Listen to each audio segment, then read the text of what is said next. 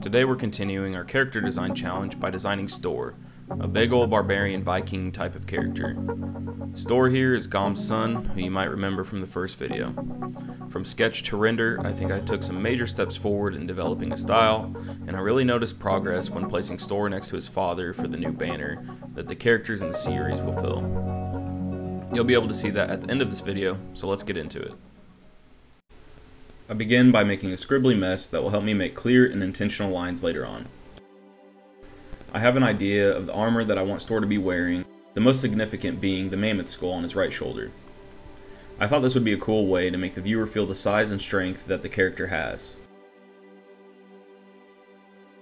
His name is Stor, which means big or great in Swedish. Pretty clever, I know.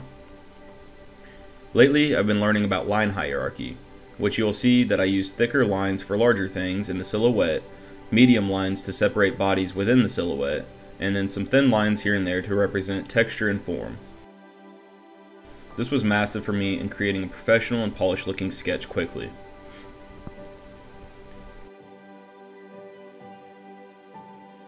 Stor has to be battle ready, so I wanted to make sure what he's wearing reflects that.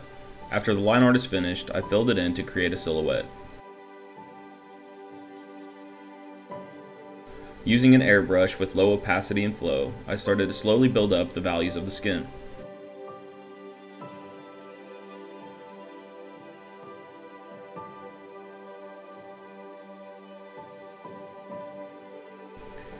Using adjustment layers and some red splashes of color, I achieve a decently convincing skin tone. Blocking in the armor was a real challenge. I got a little caught up on getting the texture right rather than the forms that I drew from the sketch. I'll keep a mental note of that as I continue fleshing out the characters of this world.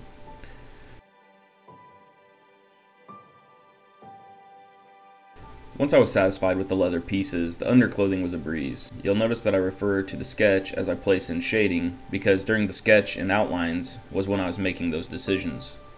For me, as I'm learning, this is a big step forward because rendering and decision making at the same time really slows me down. Separating them helps me to be much more efficient.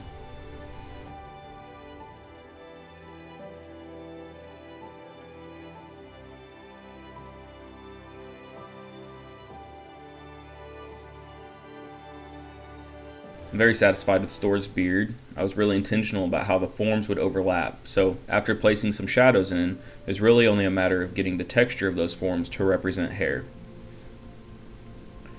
I don't know why I keep forgetting to add eyebrows until I'm halfway done with rendering, but I'll have to put a reminder on my phone for the next design.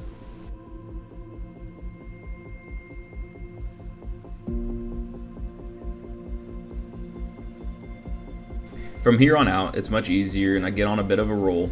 I have all the values and texture that I want from the leather that I've already rendered, and the mammoth skull is really fun. I'm pretty happy with the bone texture that I was able to achieve without using any photos. The fur that I placed around him was a bit of an epiphany moment because after adding the photo texture, you'll see me go back in and smudge out some wisps and strands of fur that make it feel almost real.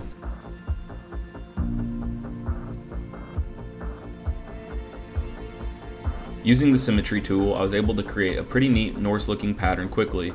I'll have to start using that more to add some personalization on props or clothing. It's a really quick and efficient tool that I've just picked up from the Concept Art Academy. From here on out, we're about to wrap up, so I add the background in, similar to what I used for Gom, Stor's father, and plopped in the photo textures, warping them to fit the forms that they're being placed over. I think that the photo textures are a lot more tasteful in this design. They weren't as much of a crutch for me. They definitely add a lot to the concept, but the design still holds on its own without them. If you missed the last video, make sure you check that out. I'm going to continue building onto this world and sharing with you how I'm improving and growing. Before that though, we got to add some more dramatic shadows and lighting, and then draw in some rim lights to make him pop. And I can finally introduce you to Stor, who's seeking to make a name for himself after being the only son of Gom, the legendary warrior. As you can see, I think I took some big steps forward from the last design to this one, so if you enjoyed that, please like and subscribe and leave a comment on a character that you would like to see me create in this world. Thank you for watching.